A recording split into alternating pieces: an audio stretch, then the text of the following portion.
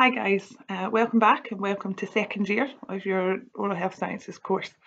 I just want to take this opportunity to have a wee chat with you about audit and about the project that you're going to be doing as part of your second year. So in Dental Public Health, which is the second year module, part of the assessment is to complete 2 cycles of an audit. Dental Public Health is a semester 2 module, however the audit is quite a big project and it takes quite a long period of time, so you do need to start this in semester 1, hence why I'm talking to you about it just now. I'm aware that probably most of you, if not all of you, have not really had any experience of audit and you're perhaps not very sure what audit is. So I'm just going to take some time first of all to talk to you about audit, and then we can go more into the specifics of what specifically you're going to be doing. So clinical audit is the process by which we assess whether what we're doing is aligned with best practice and current guidelines and standards. So it's what we call a cyclical process. It's a process that never really ends. We always want to make sure that we're doing best practice, whether that be for the benefit of our patients, the benefit of us as clinicians, or the benefit of the wider dental service, whether that be the health board that you work for or the general practice that you're within. So this flowchart here is a really good diagrammatic representation of what I was saying there about audit. So you can see it's a cycle and the arrows all lead on from each other. There isn't specifically a clear start and stop point, but for the sake of what we're doing and for your audit project, we're going to start at the top where it says set standards. So whatever you choose to audit, it has to have a standard there for you to measure it against. Now, in some cases, you may be looking to set that standard yourself. That's way beyond what we're looking at here. What I want you to do is choose a standard against which you're going to measure current practice. And that is the next stage. Once you've decided what you're going to measure against, you then want to look and see what people are actually doing. And there's lots of different ways you can measure best practice, and part of the audit project is you as a group thinking about the methods that you want to use and deciding which suits you best. And so that's a decision that you need to make, the methods by which you're going to measure current practice. Then, once you've done your measurements and you've got your set of results, you know what's happening now. Now's the time when we want to compare current practice to the standards or guidelines that we're following and think, right, how well are we doing at meeting these guidelines? What were we aiming for? And how can we improve things to get closer to what we were aiming for? It really depends on what topic or what guideline it is that you're measuring as to whether you're looking for 100% compliance or maybe a slightly less. As a general rule, we wouldn't go for 100% compliance because is that realistic? However, there's some things, say for example, infection control related issues that you would say, no, we need 100% compliance. So this stage here where it says reflect, plan, change and implement change is arguably the most important part about audit. It's all very well as knowing what's going on and knowing what's meant to happen, but if we don't do anything to improve things, then the audit serves very little purpose. So once we've decided how we're going to make it better and we've implemented those changes, we then go back and we start this cycle again. So we re-audit.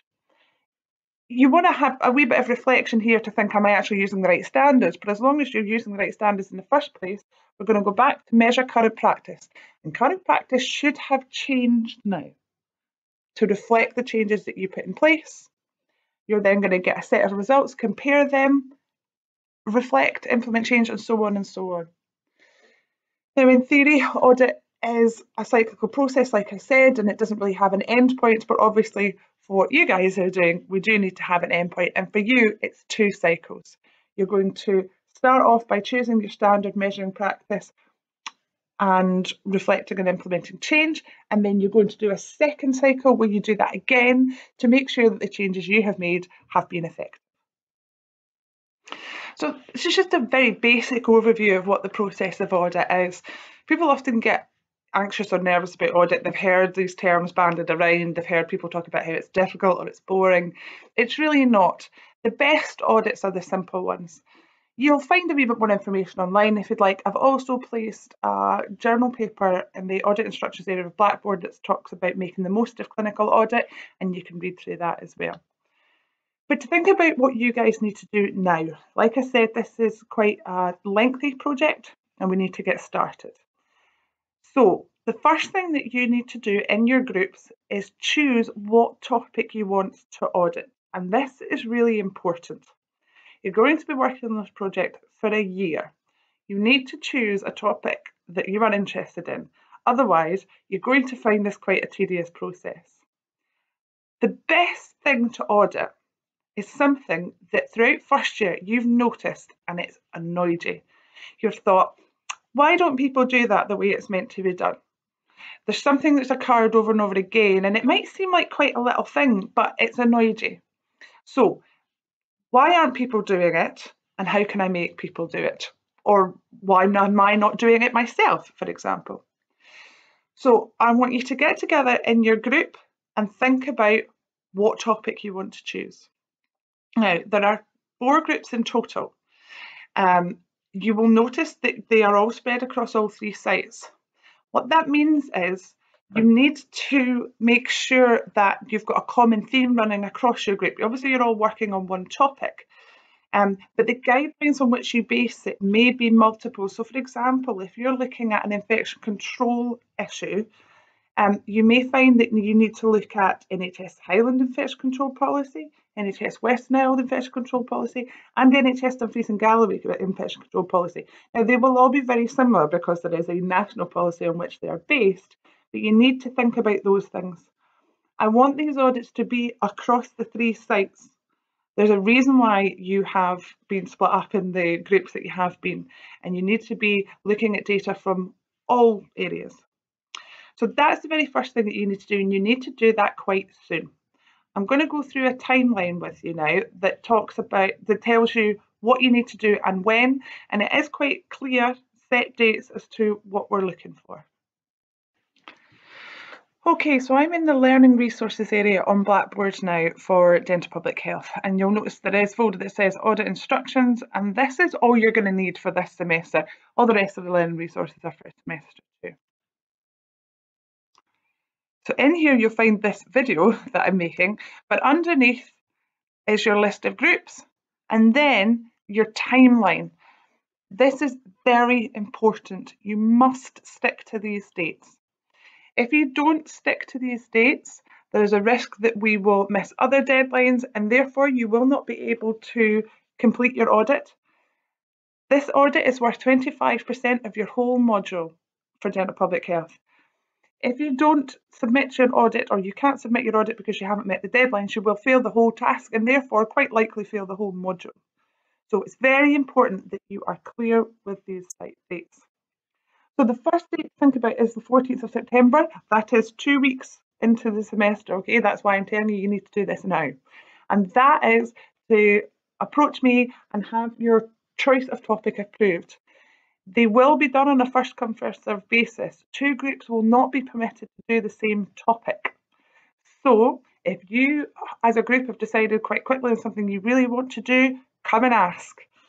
If somebody has already approached me and I've said yes, I will say no to the next group. So take time to think about it, but don't dawdle with it. The next date is a few weeks later, and that is Friday the 5th of October, and that's for the submission of your proposal. There's quite a lot of information on Blackboard about your proposal, which I'll show you shortly, but your proposal is really essential. This is where you're coming to me as the module leader to say, this is the audit that we want to do. Okay, so the 14th of September is just to tell us this is what we want to audit. The proposal is the details of how you want to do it. This is really key. You'll see the next down here, I've got about completion of ethical paperwork by the 26th of October. So once I, as a module leader, have approved your proposal, I then have to put them to the university for ethical approval because it's sort of like a research project. So by the 26th of October, your audit proposals need to be submitted and approved by me, and there are forms for you to fill in. If you haven't done that by the 26th of October and we miss that deadline, the university won't give you ethical approval, and this is one of these times where the entire group will get 0 for this assessment. So this deadline is really important. Now, I am aware that you've never done an audit before. That's absolutely fine. So between the 5th of October and 26th of October, you'll notice I've said meeting for formative feedback. What we will do is you'll submit your proposals that you've worked on as a group. And then in the week beginning the 8th of October, I will meet with all of you, all of the groups, and we'll go through the proposal that you've submitted. And we'll have a talk about each individual section. And is it okay? Does it need a bit of work?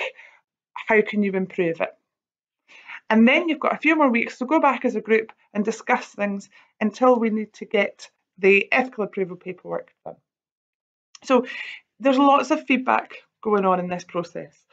We want you to produce the best possible audits you can. First of all, because obviously it will get you a good mark, but it also helps us improve our practice as a whole. It improves things for our patients, it improves things for our students, and it also improves things for our overarching health boards and governing bodies. So there will be lots of opportunity for you to ask me for help. And the first one really is at that stage when we have our meeting.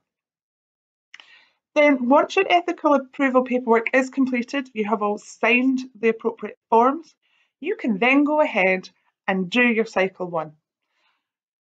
You've got your proposal, you're just going to go through with what it says.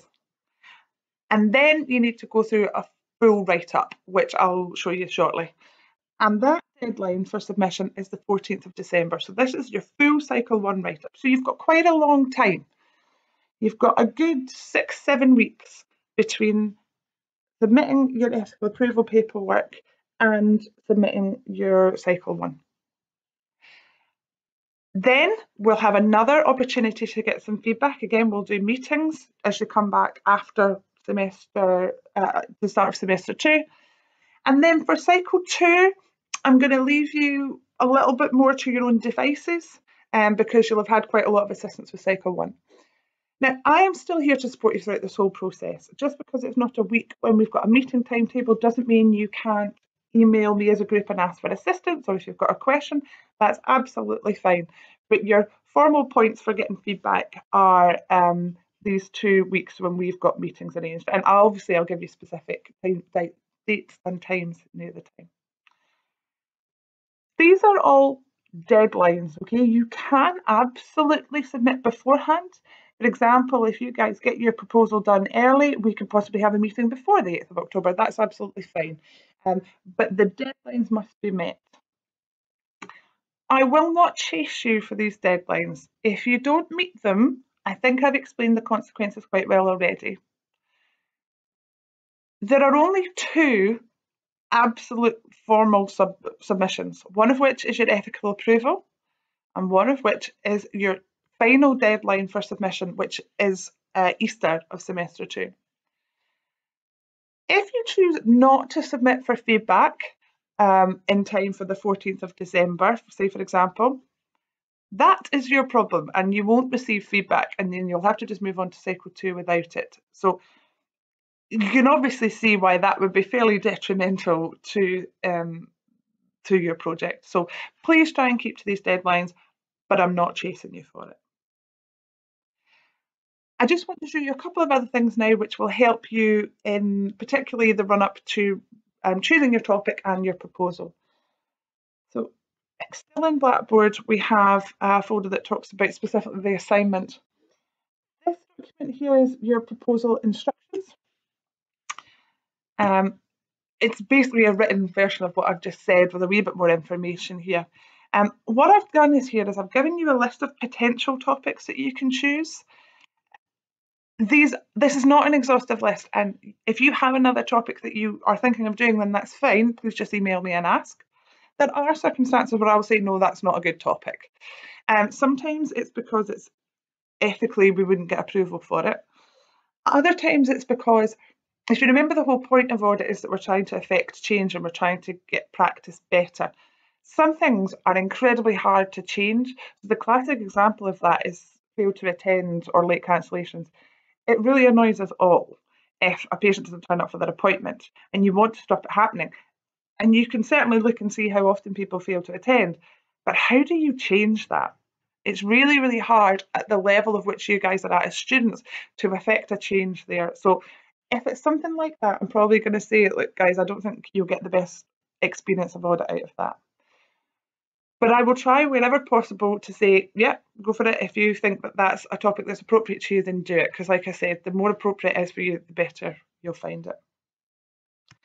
Now, there are some details in here as to what you need to include in your proposal.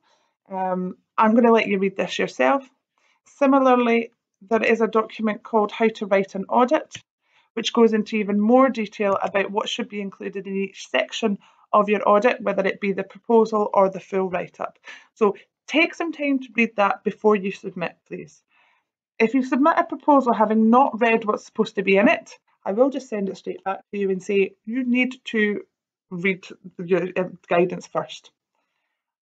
I'm very, very comfortable with giving you feedback as long as you've taken on board the information that's already been given. So that really covers everything that I wanted to go over today with regards to the audit project. It probably seems a little bit daunting at the moment. You might feel like I'm asking you to do things that you don't have a good understanding of at the moment, and that's absolutely fine. This is about experiential learning. It's about getting on with it and asking for help as and when it's required. Please understand that the opportunities for formative feedback are there to be used. Marks will not be deducted because you asked for help. That's the whole point in the formative feedback process, is to ask for help as and when you need it. So your first priority is to choose the topic. Like I said, the deadline is quite soon for that. It's 2 weeks into the semester, and then we can go from there. Any problems, please just email me and we'll see how we go on.